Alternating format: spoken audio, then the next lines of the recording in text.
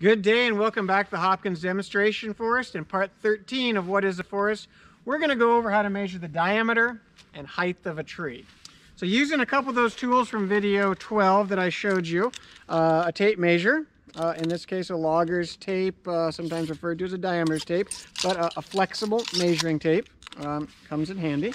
As well as that device to measure a vertical angle, protractor. I kind of referred to it as an automatic one, but a clinometer, not for measuring a horizontal angle like a compass, but measuring a vertical angle.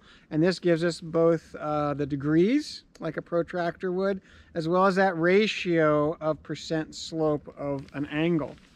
So we'll get to the height in a little bit, but let's start real quick and just go over diameter. So in order to measure the diameter, what we have to do is, since we can't get into the tree, is we start and measure the thing we can, which most trees that we're going to be looking at are round or have an oval shape to them. And we're not going to be able to measure the diameter directly, but we're going to be able to measure around the tree or measure that circumference. So that's why having some type of flexible measuring tape is important. And then once we get that area that we're going to measure the diameter circumference, a lot of people ask, well, how do you pick it? So we have a standardized height off the ground.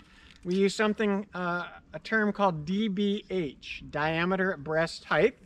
And the average height of that is about 4.5 feet. So 4.5 feet off the ground on the high side or the uphill side of the tree, from the base of the soil, 4.5 feet up, that's where I take my measurement. So I'm going to be measuring the circumference on these tape measures. Most tape measures, you go to the end when measuring length. And so I have here, I'll just read it. It's going to show you, it's about 3.7. So another thing in forestry, it's not required, but we tend to use tapes that aren't in inches because inches get a little difficult to keep track of. We keep everything in feet. So this tape is actually in feet, and I measured that, I think, what was it, 3.7 on the tape feet. So that's circumference. So how do you get circumference to diameter? Well, it's a very simple calculation. Diameter equals the circumference divided by pi, 3.14. So we take that 3.7 feet divided by 3.14. Okay, and that gives us our feet. The diameter, of course, then we want to take that and figure out how many inches are in there. But that's just typically how we report it. So a lot of times our lengths are in feet, our diameters are in inches. So 3.14 requires a calculator. So we're a little smarter than that. We don't like to carry calculators around all day. So what we have on this tape, and you might have seen this before on some tapes, is there's a special scale on the back. And sometimes you can even, there's a little text on there, but you look at that, it doesn't look quite like metric. And if you could read that, I'm not sure if it's oriented the right way, it says on there, diameter equivalent of circumference. Because those aren't inches, they aren't some weird metric system. Those are 3.14 inch marks on the tree. So I wrap that tape around the tree at 4.5 feet off the ground with the circumference side out, making sure my tape's nice and level. And now in this case, the zero is it's not at the end of the tape. It is a little bit away, so you can pull it nice and tight, making sure it's all the slack's taken out so you can get an accurate measurement. Because on this diameter, you can get pretty close. It actually has inches, tenths of inches, and you can estimate between that. So I can get down to the nearest 500th of an inch. And so if I count from here, I have 13, there's 14 and 15, just a little over 14.1 inches. So when that tape lined up on the other side, let me see if I can find it, it was the zero, again, not being at the end of the tape, it's a few inches in, lined up about like so. And measuring that, it was 15 is down a ways. So that was a little over 14. We record that as 14.1 inches.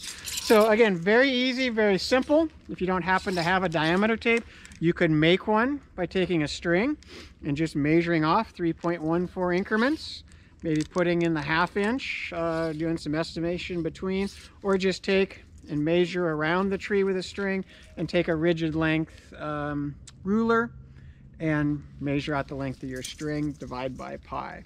So diameter is a very useful number for us. It gives us a lot of information based on different tree species.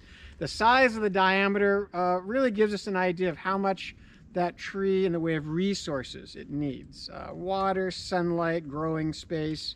There's lots of tables out there that help us use diameter as a very simple, quick measurement that gives us a lot of information. It's also a good measurement to take to view the progress and growth of a tree. So we have diameter. Now the next piece is height, because we want to know the height of a tree for a number of reasons, but ultimately knowing the height of a tree allows us to take that diameter along with the height and calculate how much volume the tree is. So just one measurement on the bottom, the diameter, might give us the surface area of that cross section or stump area. Height is the second component to determining volume, and ultimately what we're getting at there is usually the volume of wood and the value of a tree. There's some other reasons we'd measure heights, but by and large, value and volume are our number one reason, as well as just progress, seeing how the stand is growing. So in order to measure height, again, we use a protractor or a clinometer in this case to get an accurate measurement of a couple of angles. What we're going to be doing is walking back a distance from the tree so we can see both the bottom and the top and measuring those angles. Now, it's just a good practice when measuring tree height is to walk away from the tree so the base is below you and the top's above you. And this does a couple of things. As that angle, as you look to the top of the tree or even the bottom, gets really large, it starts to get difficult with the ratio of rise over run or percent slope. That number tends to get really large real quick once it goes over 100% or passes 45 degrees. So if we can keep our measurements below that, we get a lot better, more accurate height reading, but not a requirement, just a recommendation. So the way this works, pretty simple. We're creating two right triangles, and we could use trig with the tangent function, where we take the tangent of one of the angles, let's say the top one.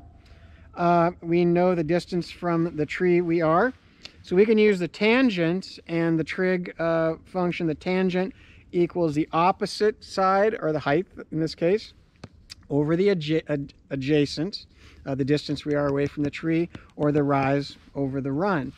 Now, we don't like to use tangent because, again, that's a trig function, requires a math calculation almost every time, unless you have a tangent table in your pocket, which most people tend to not have. So what we use is a ratio of the percent slope, which is simply the rise over the run, and that gives us that ratio or percentage. And we can use that as a calculation because the rise, the height over the run of each of those segments, equals our percent slope. So we can calculate percent slope. We can calculate how far we are away from the tree. So our only unknown distance is the rise. And the way we get that to work is we just basically multiply our percent slope, or the change in those angles. If they're looking down and looking up, we add those basically together. Or in a way you could think of it, you subtract them. So you're taking a positive minus a negative slope, becomes addition. So we're taking the total angle spread and multiplying it times the distance we're away from the tree. Now, if you know 100, it's a great number to use because the math is pretty straightforward. If I'm looking up at this tree, that will just say 60%. I'm looking down at this tree from my perspective, or my location 100 feet away, at negative 10%. 60 minus a negative 10 is 70. 70%, 0.7 times 100 would give the height of that tree 70 feet. So having that 100, 50, 200 makes the math really easy. If I were to pull a tape measure or pace away from a tree and be like 115, 117, and I'm probably gonna have to pull out a pencil and do a little math or pull out a calculator. There's nothing wrong with that, but we do this a lot in a day. So to make this as streamlined and quick as possible really helps out. So we're going to set that up right now. I'm going to head back 100 feet. We're going to look at the bottom and top of this tree. Try to get a look through a clinometer while we do it. Measure the height, and then we'll be ready to, next video, to go out and actually put in a small plot. And try to do that virtually. So let's head 100 feet away and take a look at the top of this tree. And take a couple of those readings. So what I do is I take my clinometer, and I'm going to try to show through another camera how this works. But as I look through this, there's a dial. And I need to look down at the base of the tree. Down to the base of the tree, I'm not that far above it, so I'm only getting a -5 looking through here. And then looking up at the top of the tree, I'm going to the very top, and I'm getting just a little over 90. So just for the sake of the math, I'm going to call that 90. So 90 minus a -5, 95% is my angle spread. So 90 to the top. Oh, look at that. It's the exact example I used. I didn't plan that. And then looking down to the bottom, if we use this example right here that's on there, we would get that the tree is 95 feet tall. And I was a little bit, you know, it's one of those things where you have to figure out how accurate you want. I was like about 7%, 6%, then maybe 91. So you can get down to about a foot in accuracy on your height if you're carefully taking your measurements. So 95 feet tall. Now, I wanted to quickly show you in here what that looks like. I got a camera. I thought I would try this. Okay, so I've got this in the camera, and I wanted to show you what this looks like. Okay, so now you have a shot through the clinometer. You can see I'm on 0. If I look down, you'll notice on the right, there's a negative number. So I was looking at the bottom of that tree. It was -5. You notice on the right side is the percent slope. On the left is the smaller number is the degrees. There's 2 scales. And then what I do is I look up at the tree. And what did I say? I'm trying to remember my numbers. I went up there to about, what, 90% slope. And as you can see, as those numbers start to go up, I'm getting close to 45. But those percent slope numbers really start packing together once you get over 100%, and then they really just take off.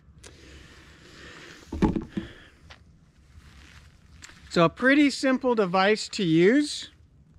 But what I'd like to make a comment on, again, is the importance of making sure you're further away from the tree than you think you need to be.